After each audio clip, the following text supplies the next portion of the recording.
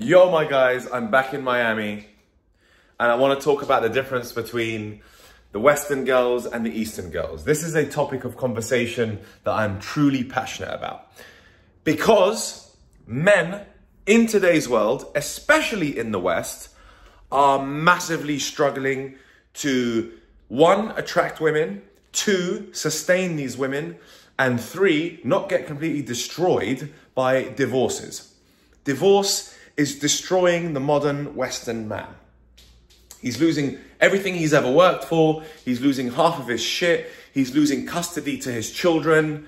He's losing too much. And I cannot see my fellow brothers in this world get absolutely dominated because they haven't been able to manage their affairs effectively. So let's talk about a few tips that you should take on board by someone like me who has traveled the world for 10 years, who has money, who has been with thousands of women, and have this vast experience that I want to share with the world. I'm not boasting. I'm not sitting here with women in my videos trying to prove to you, look, I've got a bunch of girls in my life. You've seen from my Instagram, I already have that kind of shit. I don't need to prove it to you.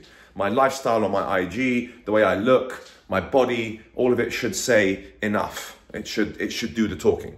Anyway, I've come back to Miami. This is my home. I'm registered here. I pay my taxes in America. I got a green card here. I came here 2 years ago. But last year, I spent a lot of time in Bucharest, Romania.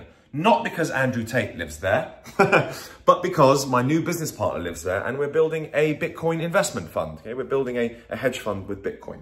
So I am spending more time there because I want to be close to my partner and I want to be building this business from Romania. Why am I spending so much time in Romania? Is it just because of my business? No, not necessarily. I'm also spending a lot of time in Romania because I love the quality of women in the East. Now, on Saturday night in Miami, I went to Lenny Hochstein's party on Star Island. It's a $52 million mansion. You would have seen from my IG stories, if you follow me on IG, that I was there. There was hundreds of models. Hundreds of models. Now, Lenny Hochstein is one of the most famous plastic surgeons in the world. If you've never heard of him, Google him. Anyway, there was hundreds of models at this party. So many hot bitches, it was insane. I hit it off with a bunch of them. I think I got 8 phone numbers from like super fit models that I'm speaking to, that I'm arranging dates with right now. But let me tell you something. I already know what these girls are like before I even meet up with them. I already know exactly what they're like because I'm experienced and I've dealt with these girls in the past on numerous occasions.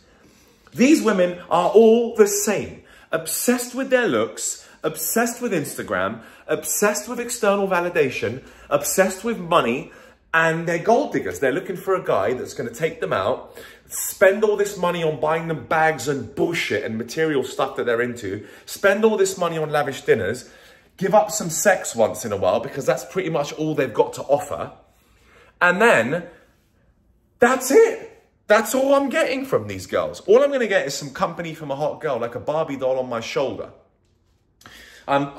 You may or may not get some sex. I mean, I'm likely to because I'm young and handsome, unlike some of these older guys who are rich and saggy and probably need a lot of Viagra to get their dick hard. But ultimately what I'm telling you is I'm over this shit of dating these hot model girls and taking them out in Miami and spending a lot of money on them because it doesn't give me any wholesome rewards back. I mean, well, I have to pay for your company? For what? Just to have a hot girl on my shoulder? Is this what the Western world has become? And you want me to take pictures of you on your IG? I don't give a shit about that. You want me to buy you stuff? I ain't buying you nothing, right? You need to give me something in return. Clean my house. Give me massages. Tell me I'm beautiful. Help me with my business. Introduce me to other people to expand my business. Add value to my life.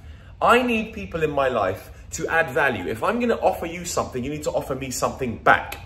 That's what these Western men here are not understanding. They get nothing in return, and then they get divorced, and then they give half their shit away, and then they're complaining. You're a fool, bro. You should have seen it a mile away. Let me finish this video off by talking a little bit more about the Eastern world and my time in Romania.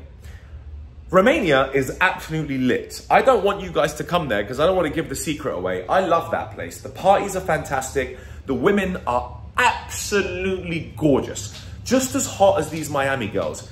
They look like models, but Actually, the interesting thing about Romanian girls is these hot girls that you meet, they have very small Instagram profiles.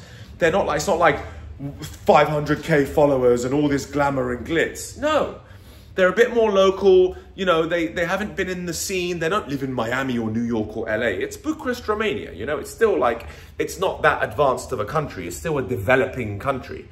And so these girls don't have these massive Instagram pages, right? They're trying to build their life. They're trying to make ends meet. And so they respect a man who's just got a little bit and doesn't have to be a billionaire. These girls here in Miami are expecting you to be a billionaire in order to go out with them. Fuck that shit. In Bucharest, if you earn 5,000 euros a month, you're doing very well for yourself. You've got a nice apartment, you've got a nice car, and a very hot, beautiful woman is going to respect that. On top of that, these women are very feminine, not feminist. They are feminine. There's a very big difference. These wonderful feminine women look after the house, value family, value God, value religion. They value these things that I also value. Okay, my mother is one of the most amazing women that I've ever met. And I'm looking for a woman that's like my mother. And I'm more likely to find that woman in Eastern Europe, somewhere like Romania.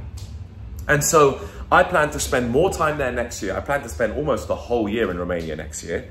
And I will postulate and manifest a beautiful 10 out of 10 knockout Romanian girl who is feminine, who will look after me, who will be submissive to me, and who will add some sort of value to my life. As I will look after her and pay for shit and make sure that she lives a wonderful life, she needs to offer me something in return.